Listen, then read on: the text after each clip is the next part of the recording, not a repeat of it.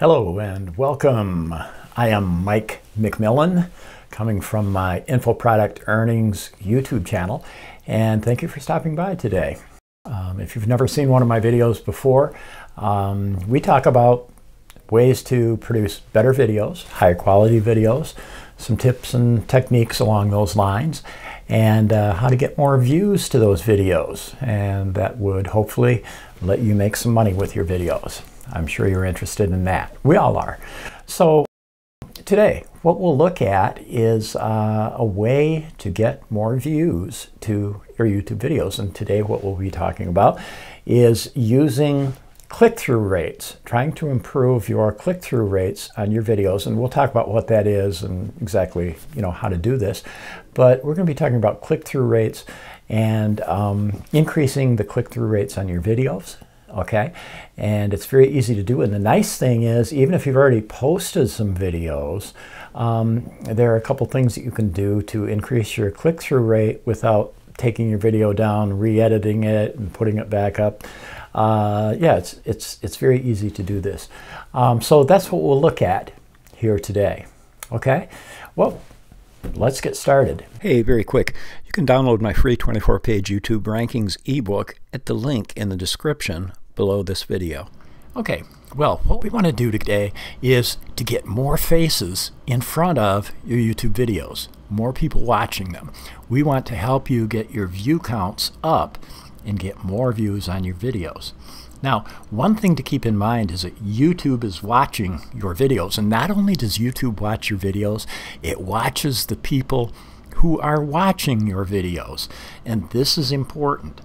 And it's important because YouTube keeps track of all kinds of data, like how long the average person watches one of your videos, how many views you're getting, your click-through rates, and I'll talk about click-through rates in a little bit here, how many subscribers you've got, who they are, the traffic sources. YouTube keeps track of how people find your videos.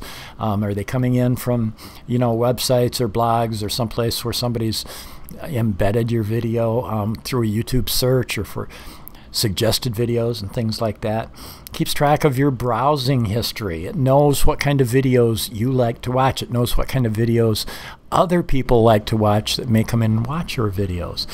YouTube keeps track of the search terms people use to find your videos. So just as an example, and YouTube does this in one of the main ways is by using cookies, little lines of code that it embeds in your browser, Firefox, Safari, Internet Explorer, whatever. And just to show you something, this is kind of interesting.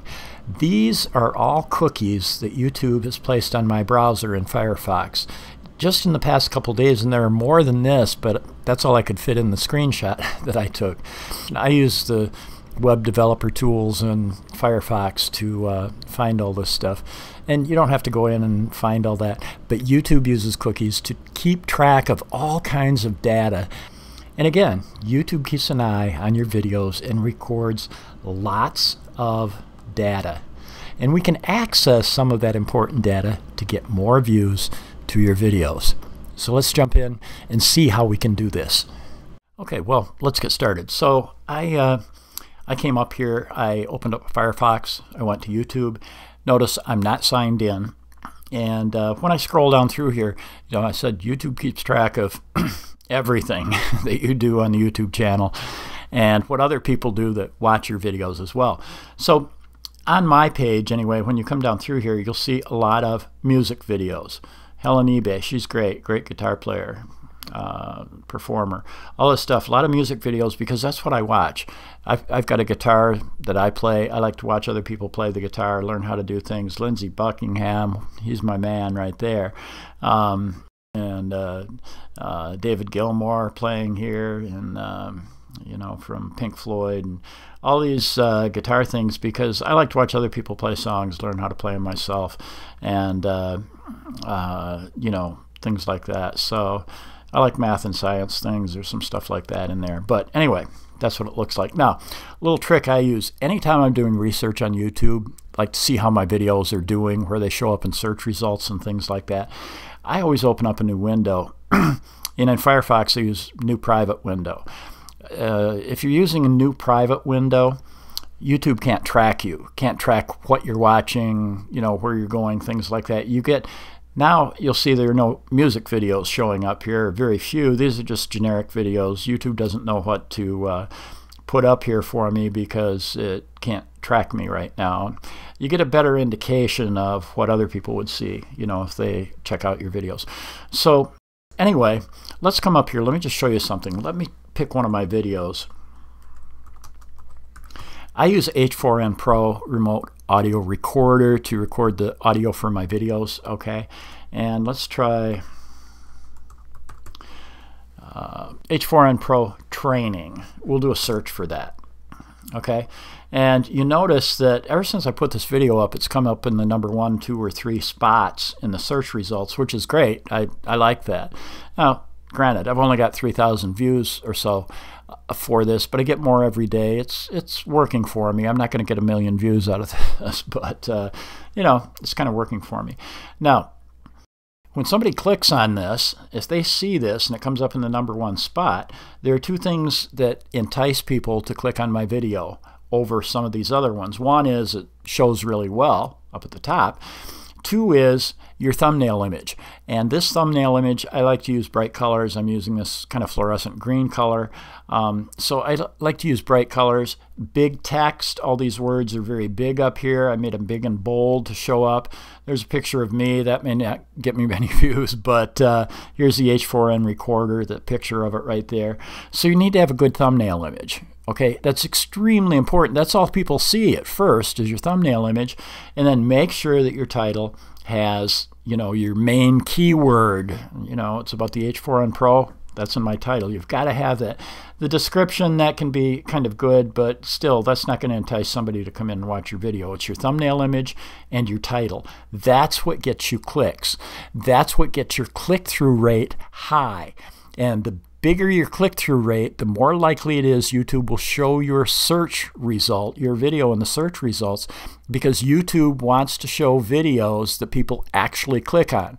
Now, I think I mentioned this before. If I didn't, the average YouTube video gets about from 2 to 10% for a click-through rate. And your click-through rate, again, it's just how many clicks you get divided by the total number of impressions or the total number of times your thumbnail image shows up.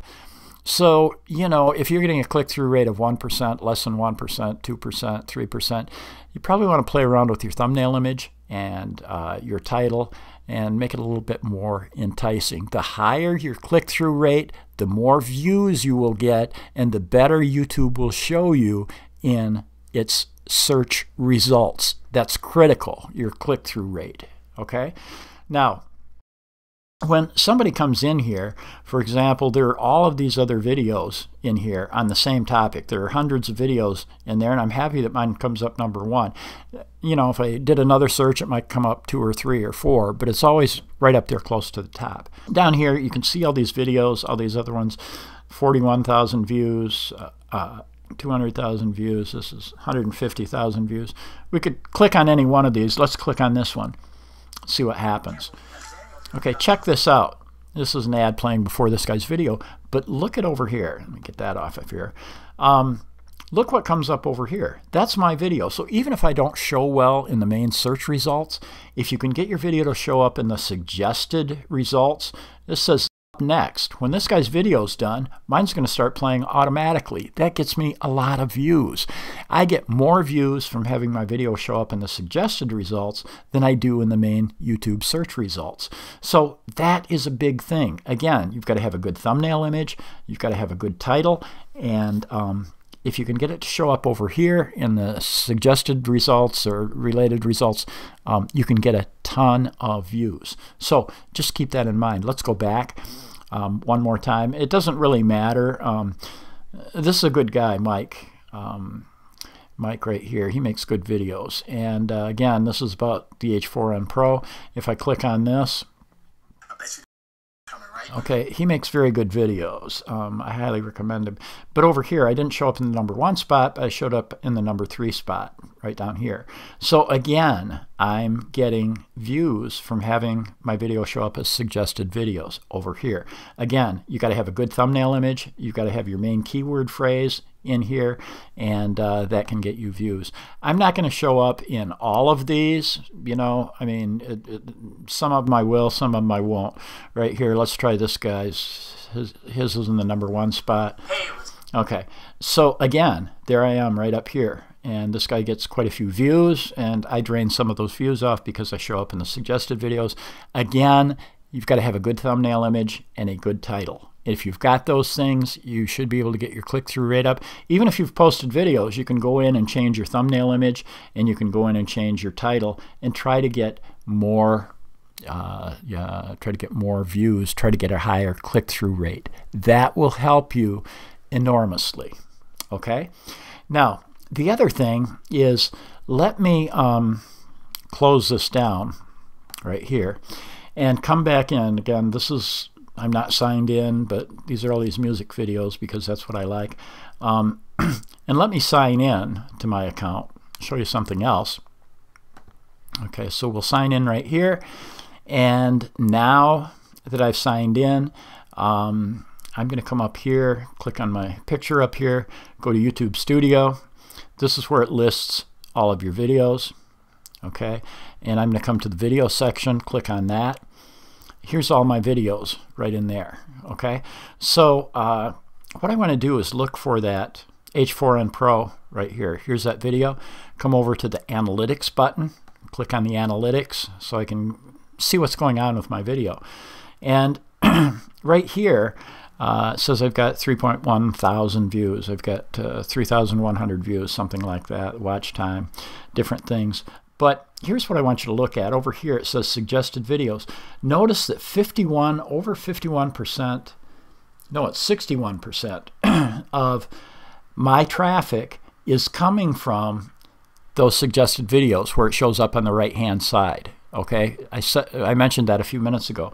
Only 18, less than 20% is coming from the regular YouTube search where it shows up. And mine does show up good.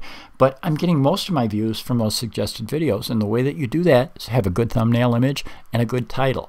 That will help you show up in the suggested videos, and that can get you a ton of views. Okay, so yeah.